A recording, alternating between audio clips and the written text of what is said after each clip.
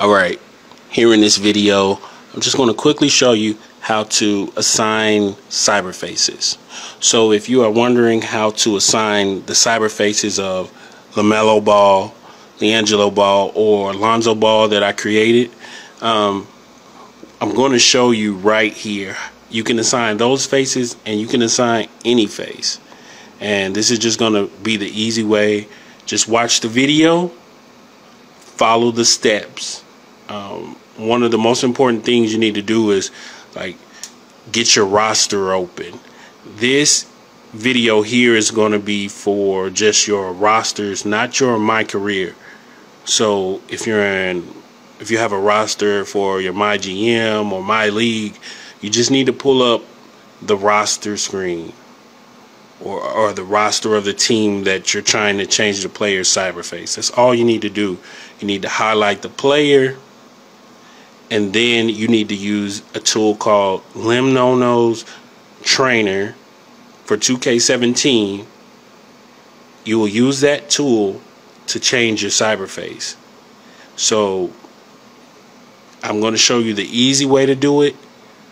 Watch the full video. Watch it all the way through the first time. See what I do. The second time, try to follow along while listening to the video. And then try it. Just try it on your own. If you need some Cyberfaces to download to try this out, go to my other videos with the Ball brothers, and the links to those Cyberfaces are in the description. You can download those and try to assign them. But also want to note that you do need to have there's a kind of add-on tool or file that you'll need. You'll need to have, I think it's called the external 2K17 external plugin or something like that. Basically what it does is it adds some instructions to your 2K17 folder, and it will also add a modded folder to your 2K17 directory.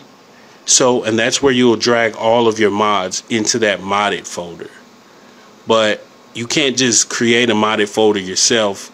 You need to use the one from the external plugin tool, and you can just Google, maybe Google external plugin 2K17 NLSC, or just go to NBA-Live and go to the download section, find 2K17.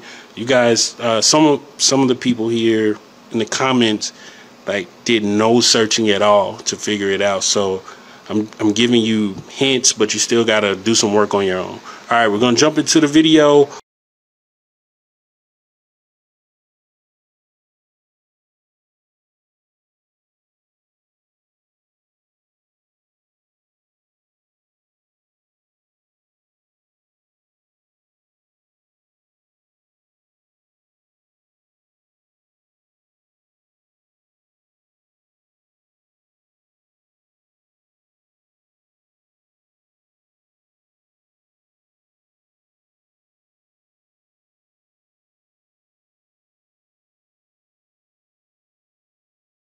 So as you can see, I activated the Limnono tool using the F1 key on my keyboard. Then I highlight the player in the roster screen. Then I go back to the Limnono tool and select Read Highlighted Player. I go to Attributes, and I go to, I believe it was Face ID. Yeah, I go to Face ID, change it to the Cyberface ID I want to use. And then I go back to View the Player in Game, and it's changed. So from that point, you have to save it in game, and you can just close the tool out. You don't need it anymore. All right, guys, that's all I got.